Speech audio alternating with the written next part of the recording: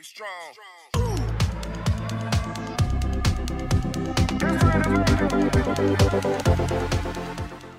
Hey guys, this is Tushar from Gossipfunda, and in this video we are going to see how to convert an ISO file to mp4 file. So let's see some tools for this purpose. First of all, search for free video converter by FreeMake. Open the web page and download the software. And once your software is downloaded, install it on your PC. An ISO file is the format of file that is used to store data on a compact disc or optical disc. This format of file was very popular in the early 2000s, as a compact disc on optical disc used to store data as ISO image files.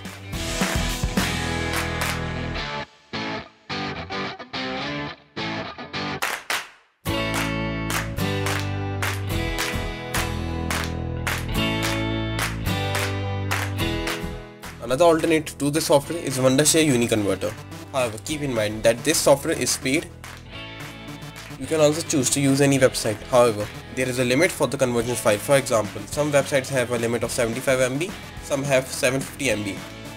We would recommend, if you are planning to convert a file which is larger than 700 MB, then you should use an software, as it will save your data and time, as the process is very faster on the software part. Now there are dozens of alternatives available for these softwares, and we have mentioned all of them in our article. Check out our article, link is given below.